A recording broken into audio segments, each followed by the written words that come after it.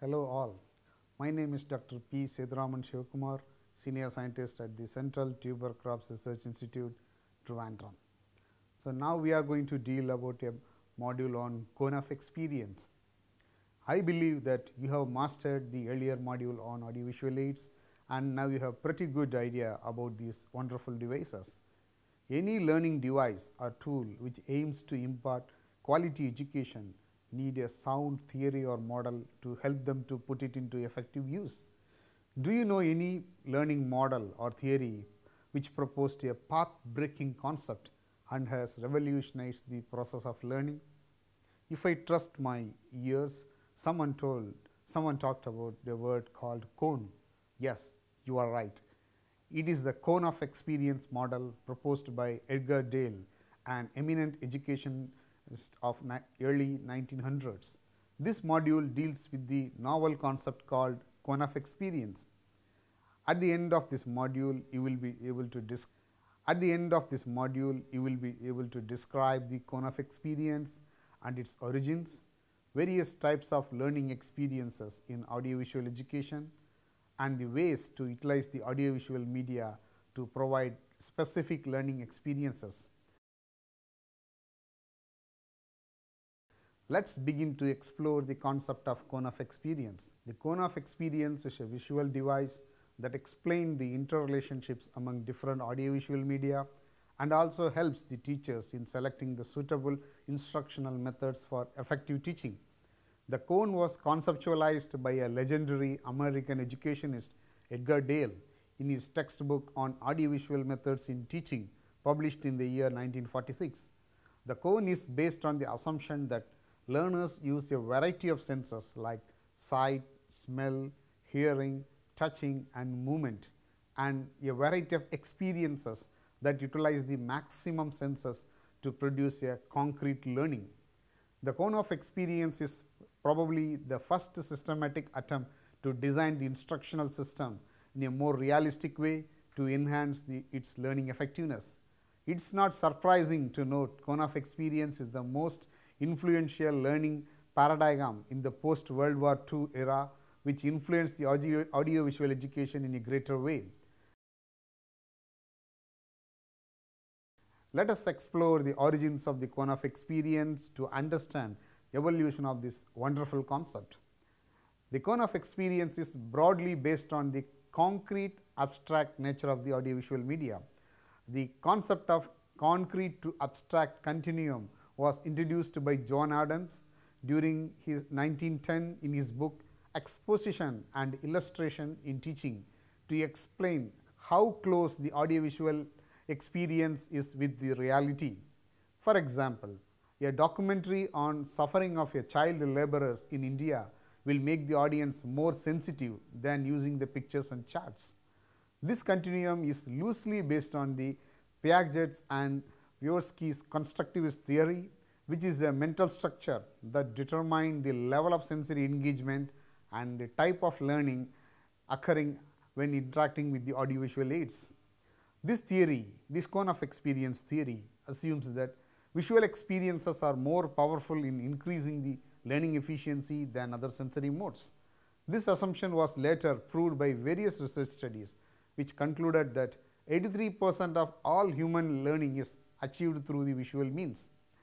The cone of experience theory was founded from John Adams' 1910 book, The Order of Merit of Concreteness, and the Walt which 1944 work on training manuals.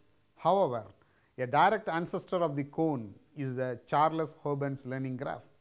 Hobben proposed a learning graph to depict the relationship between media and the learner using a concrete to abstract rationale where the visual media are arranged along the y-axis while the learner's level of development, that is a concrete to abstract thinking, is placed along the x-axis.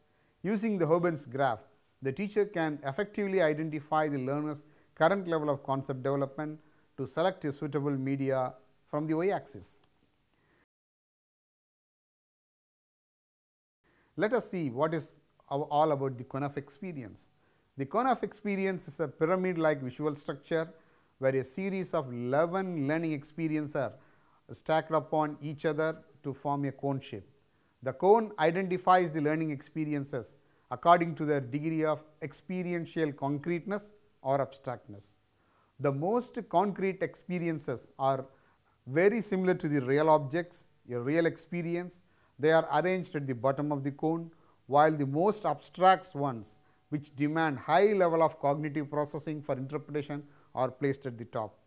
According to the Dale, the cone is a visual metaphor of the learning experience in which the various kinds of audiovisual materials appear in order of the increasing abstraction as one proceeds from the bottom concrete direct experiences. Edgar Dale has proposed only 10 categories at the first beginning, like direct purposeful experiences, contrived experiences, dramatized experiences, demonstrations, field visits, exhibits, motion pictures, radio, recording, still pictures, visual symbols and verbal symbols in his original text. Later, he modified the dramatic participation to dramatized experiences and also included the television into the cone. Dale endorsed the Bruner's cognitive psychology based modes of learning, like enactive learning, which relates to the direct experience, iconic learning, which relates to the pictorial experience, as well as the symbolic learning, which relates to the abstract experiences, and included them in the cone of experience. First, the enactive experiences, which involve direct hands-on experiences, where the learner himself or herself is directly involved in the experiences and use his or her visual or tactile modes to synthesize the learning. The action-based information derived from the experiences is processed and stored in the memory. For example, a two-wheeler driver training involves actual experience of driving a motorbike, where the learner stores the learning derived from the articulation of their motor skills learned while during the driving process. Number 2, the iconic mode. In the iconic mode, the information stored in the brain in the form of an image.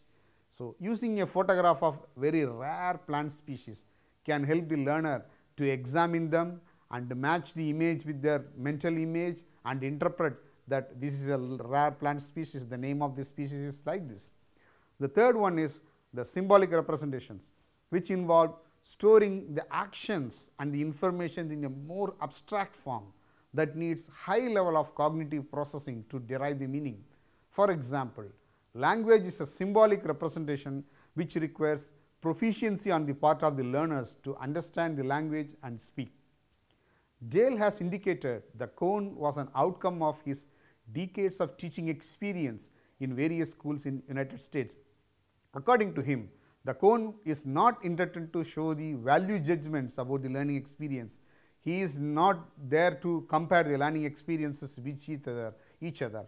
Like in simple terms, he said it is a guide which helps to select the better and best learning experiences. He insisted that learning experience is worthy, but when it is based on the learning situation.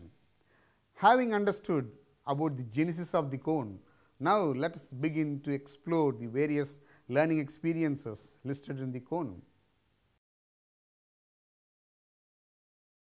So, these learning experiences are categorized into 3 categories, like enactive experiences, iconic experiences and symbolic experiences. When it comes to the enactive experiences, which involve providing a direct and hands-on experience to the learners who use their motor skills to perform a task or examine a piece of representation of the reality through which they derive meaningful interpretation. The enactive experiences involve learning by doing through direct purposeful experiences, contrived experiences and dramatized experiences. So, what is direct purposeful experiences? So, it is a more concrete, direct and purposeful and direct experiences which are placed at the bottom of the cone. By employing all our senses, we interact with the reality and explore the real world to develop a wealth of rich and meaningful ideas on the aspects of the things around us. We develop concepts and learn from the first-hand experiences by comparing the similar experiences of the past, remembering our likes and dislikes, analyzing their strengths and weaknesses, and making interpretation out of them and store them as memories in our brain. For example, The Bachelor of Science in Agriculture students are assigned to cultivate the crops for 2 semesters during their undergraduate study to gain practical experiences. These experiences will help them to store these memories in their brain and refine their skills in cultivating the crops. The visible and tangible experiences derived from cultivating a real crop helps the students to understand the dynamics of agriculture in a real life, from sowing to harvesting, which enhances the retention of learning. According to Dale, maximum learning is achieved mainly through direct and purposeful experiences. The second major part is contrived experiences, which are called edited realities, which differ from the original reality in terms of their size and complexity, but they offer the similar experiences than that of the reality. These contrived experiences are used when a real thing or situation is difficult to handle or which is too dangerous to experience. The models of seed storage structure or paddy harvester or mock-up or a working model of a meat processing factory and a plant and insect specimens are few contrived experiences we experience in our daily life. The third type of experience is dramatized experience. The dramatized experiences involve participating in a reconstructed experience, reconstructed real life experience, like participating in plays, pageants, pantomime, role playing, either by acting a part of it or watching others to act. Acting in a dramatized experience is more concrete than observing others to act, then it is placed below the observation in the cone. The dramatized experiences like role plays, puppet shows are proven to be effective in communicating technology related information and mobilizing the farmers at the grassroots level. The second major category is iconic experiences, which stimulate the visual perceptions of the learners who are creatively involved in the process of learning. The learning acquired through this mode is stored as a visual images in the brain. Demonstrations, field trips, exhibits, television and motion picture, still pictures, realistic drawings, radio and recordings are few learning modes that provide iconic experience. So, let us see what is a demonstration. Demonstration is an act of showing something to help the learners to understand and easily and act upon with simplicity. It is primarily a visual explanation of an important fact or idea or process, followed by the discussion or a kind of physical activity. There are two major types of demonstration which are widely used in extension or in other adult education. They are method demonstration and result demonstration. The method demonstration is a short demonstration conducted before a small group to show how to perform a thing, how to perform a entirely new practice or doing a old practice in a better way. The result demonstration is showing the value or worthiness of the new practice to the intended users. For example, demonstrating how to use a paddy harvester before a small group of farmers is a classic example of method demonstration, and conducting frontline demonstration with an improved aromatic rice variety where the farmer can see that how the variety is grown and what is the yield of the variety, so that they will be convinced about the output of a particular demonstration, that is called result demonstration. Each result demonstration shows the worthiness of a particular technology, while the method demonstration shows how to perform a particular operation or how to use the technology. So, the second part is the field trips. Field trips are excursion or study tours that will help us to observe the things in real life which cannot be experienced in the classrooms. The field trips provide an opportunity to interact with the people and get involved in what they do. These experiences will help us to learn visually with limited participation or manipulation of the actual event.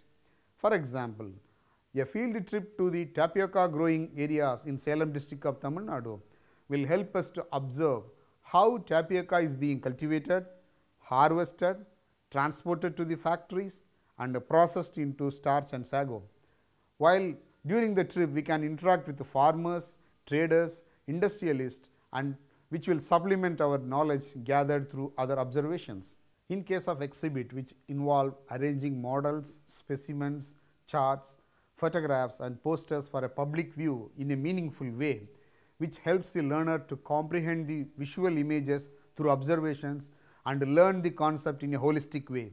For example, the Kisan Mela, that is a farmers' fair, are organized in various states of India to help the farmers to know about new varieties, improved cultivation methods and the new post-harvest products which are developed from agricultural crops, and also to gather the seed materials of the improved varieties for cultivation in their own field. So, when come to the television and motion pictures, which provide the learning experience by synchronizing sound with still and moving images.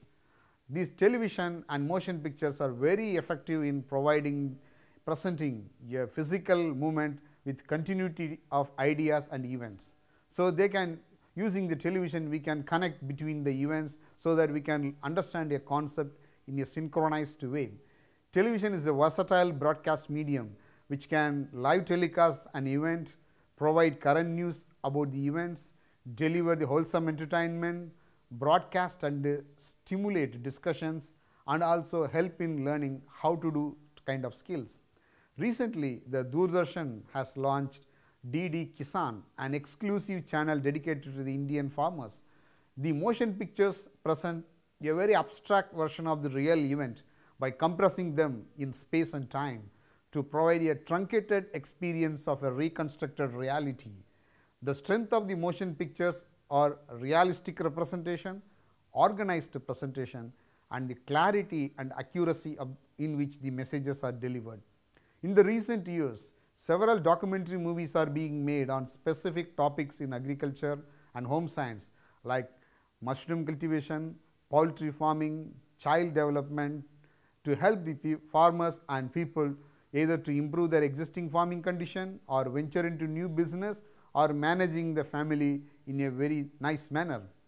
When come to the still pictures, realistic drawings, radio and recordings, they are the one-dimensional aid as they engage only one sense in the process of learning. Those still pictures and drawings are popular extension aids to supplement lectures and also other verbal instruction. Radio is the most popular and widely used medium among the farmers. A high-yielding variety, ADT 27, released by the Tamil Nadu Agricultural University, Coimbatore, was popularized by radio during 1964-65, which has acquired a nickname called Radio Rice in the Tanjore district of Tamil Nadu. Even now, the FM channels are quite popular among the farmers. So, when comes to the third major part called symbolic experiences, which are more abstract learning events which demand high level of learners' cognitive abilities to interact with the words and the visuals to derive the meaningful learning that are stored as symbols in our brain. These symbolic experiences are primarily a language-based experiences where the learning outcome depends upon the learner's mastery of the language and associated skills. Visual and verbal symbols are classified as symbolic experiences. The visual symbols are the representation of the reality in a more abstract form. Chalkboard communications, flat maps, diagrams, posters, charts, flashcards and flannel graphs are few examples of the visual aids. These visual symbols are easy to make at a very cheaper cost. Interpreting them is as difficult as it needs a very high level of cognitive processing and prior experience in using these visual symbols. When it comes to the verbal symbols, which are primarily spoken or written words that have no physical resemblance or contain any visual clue about the original objects or ideas which they represent. The verbal symbols may be a word, an idea, a scientific principle which has no resemblance with the object or phenomenon. For example, the word environment is a general word which is used in different contexts with a different purpose. In the word entertainment also can be used in a various contexts. When these words are used in different contexts, they define different purpose. When environment is used in the context of a climate, it relates to the totality of natural forces like air, water, soil, living plants and animals, which create a specific environment in a region. When an environment word is used in organizational context, it refers to the organizational environment. They are the set of forces in an organization which determine the functioning of the organization. So, let us come to another important part, like how to apply the cone of experience, the applications of cone of experience. In simple terms, cone is a very simple and useful tool used for the media selection. Though cone of experience was developed through Dale's teaching experiences, it has incorporated several learning theories and models. It is used in a variety of ways to build theories, explain the communication process, and also to design the instruction. It is specifically used for instructional system development, concept learning, as well as the child learning. So, let us see how cone of experience can be designated as a theoretical model. Though cone of experience was developed as a visual device to select suitable learning experiences, it is also called as a theoretical model, which connects the instructional system design approach with the communication technology. The cone of experience has both the elements of a theory and a model. As a theory, it has a set of principles devised to arrange the learning experience in certain order based on their experiential concreteness or abstractness. It is a model because it is arranging the learning experiences in a cone form based on their inherent properties that are defined by certain rule, like concreteness to abstractness continuum. So, it has the elements of both the theory and the model, so it can be easily called as a theoretical model. The cone is a classic example of a theory based approach providing guidelines for improving the practice. Using the cone, the field experience extension person can choose a right audiovisual aids or for their target audience. An academician can derive theoretical insights from their cone of experience through classroom discussions, and a researcher can test the concreteness to abstractness continuum to validate the cone of experience concept.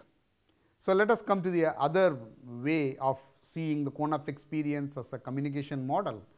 As a communication model, the cone of experience classify the instructional media in a specific order and places them at different levels based on their concreteness or abstractness, as well as based on the number of senses involved during the learning experience.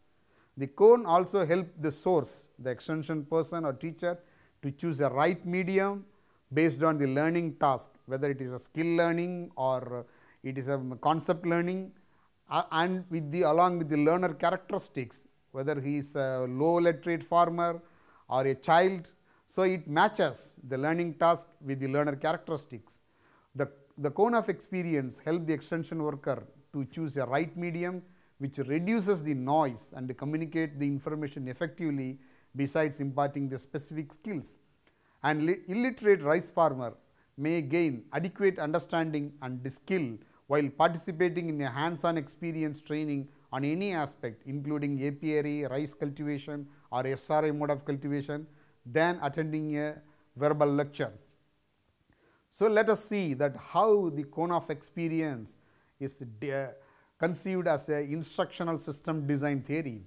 The instructional system design theory explains how an instructional process can be designed to enhance the quality of learning by matching the media with the learner attributes. The cone classifies the instructional media based on the level of realistic experiences they offer in the learning process at different levels. By combining the Bruner's modes of learning with the media and method, Dale has developed the cone into an instructional system design approach that helps the teacher to select the suitable learning experience for a specific teaching task and a learner characteristic. Cone is probably the first visual device developed for using the instructional system design approach for the school education. So, let us see how the cone can be used for the concept learning. As we know that Dale has explained that concept learning following a deductive approach through cone of experience. A gradual upward movement from the multisensory direct purposeful experience at the bottom to a more abstract verbal symbols at the peak of the cone helps the learner to develop concepts with various degrees of realism from concrete to abstractness. At the same time, the role of the learner also shifts from a very active participant at the bottom of the cone to the passive spectator at the top of the cone.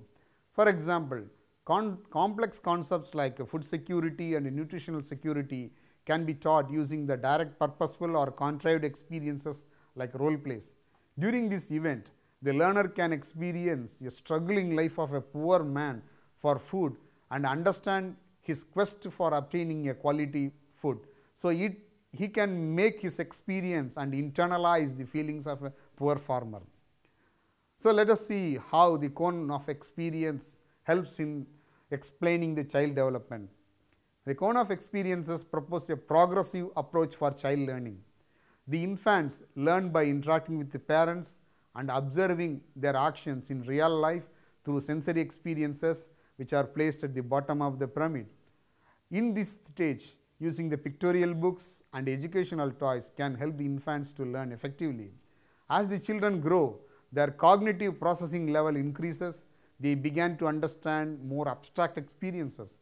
For example, the textbooks of children from primary school are illustrated heavily to help the children to grasp the information. However, in the youth and middle-aged people can understand more abstract ideas, objects and events. So, their textbooks are more of a theoretical or textual in nature with less of the visuals and more of a verbal symbols. So, the cone of experience is a wonderful device, it is a magical device, but it is not devoid of any criticisms.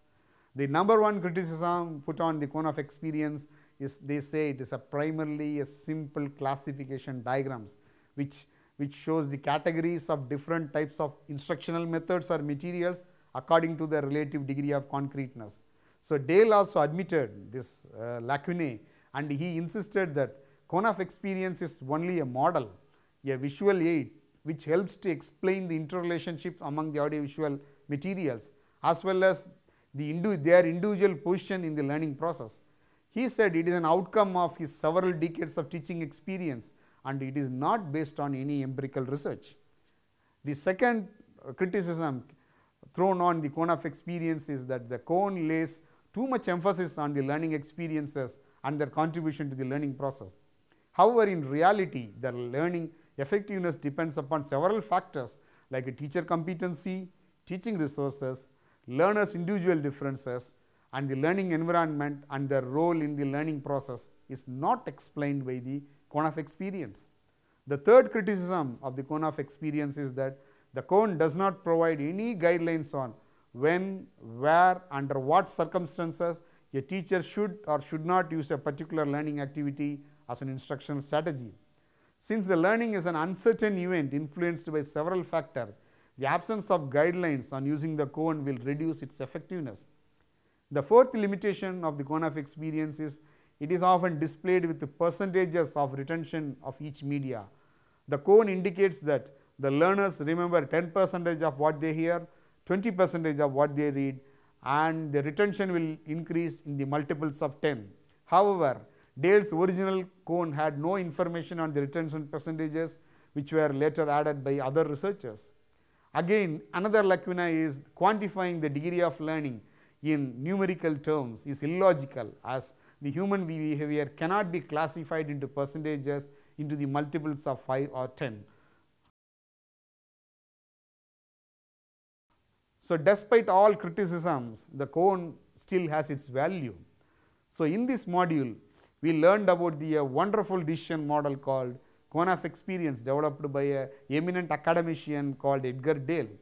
So, we learned about the origins of the cone, its classification mechanisms, and we also learned about the versatility of the cone, how it can be used as a theoretical or communication model, how it could be used for concept learning, and how it was used to explain the child development. I believe that this module has enriched your knowledge on learning experiences and gave you few tips for selecting media by matching the media types with the learner characteristics. Let us begin to appreciate and use the cone of experience in developing a creative, interesting and relevant audio experiences for the future. Thank you.